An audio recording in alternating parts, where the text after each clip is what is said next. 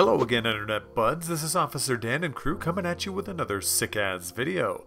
This time we're coming at you with a life hack install vid on fitting our G35/V35 Aero mirrors to your 350Z because Nissan, in their infinite wisdom, saw fit not to make the mirror mounting points the same for the G35, V35, and the 350Z. Thanks, Nissan. We all know you also probably have a Z as a backup for your G or a G as a backup for your Z, so this just makes sense. Now you can swap mirrors with ease, all whilst becoming more aerodynamic in the process. Post White Box Shimmy by Zach, we're introduced to our Aero mirrors themselves. These sleek and smexy spectacles of plastic and glass come in the signature Gktech black, but can be painted to suit that dank livery you just paid way too much money for.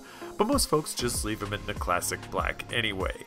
Next up, you get the base plates that attach to the mirror, then to the door. For all you detectives out there in internet land, that L printed on the side indeed does mean left, as in the left side of the car. The other bracket will have an R for the right side of the car. Now that's some advanced-ish right there. Hashtag features. Make sure to smash that sub button for more Captain Obvious hints later on. Lastly, you get some screws in different lengths, which obviously go in different places, but more on that later. I know I've bored you to death and you've probs cranked out like 14.5 TikToks, but it's time to pay attention. Heading from the bench to the car, which is conveniently located near said bench, we have our boring Z with boring mirrors. They work, but Dom Toretto said they aren't race enough, so let's change them out for some hot boys. Start by opening your door and removing the mirror cover. Get it out of the way, then shove a screwdriver blindly down into there until you pop the electrical clip off the lower harness. Now loosen and remove the 3 nuts holding the boring mirror in place.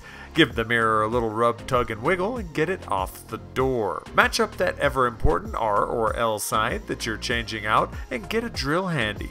Now using a drill bit size that's shown here on the screen, pop a few holes in from the back to the front as shown.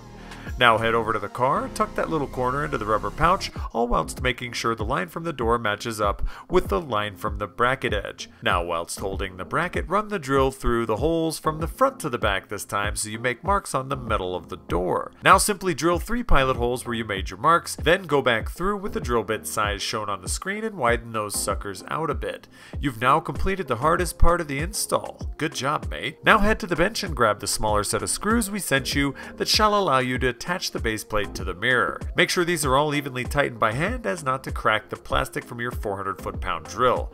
Now swing the mirror back over to the door, line up those fresh-as holes you just drilled so proudly, and using the larger of the provided screws into all 3 holes, tighten them down again evenly by hand. Pop the inside trim back on and my man, you're done skis.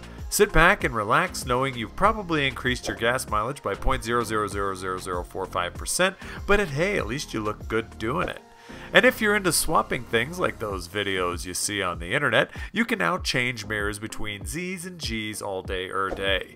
Speaking of swapping things on the internet, these are the Gktech dudes. We like to swap good times and driving stories of old in the rare instances we get to see each other. Now, if you can't install these, have a pro watch this video so we can charge you a custom work fee after watching. If you have any questions, please email us. And I'm just saying, that's why we made this video. Lots of emails asking how to do this. This has been Officer Dan, Johnny Caps, Joshy Josh, and Long Screw Zach with another Gktech how-to. Peace.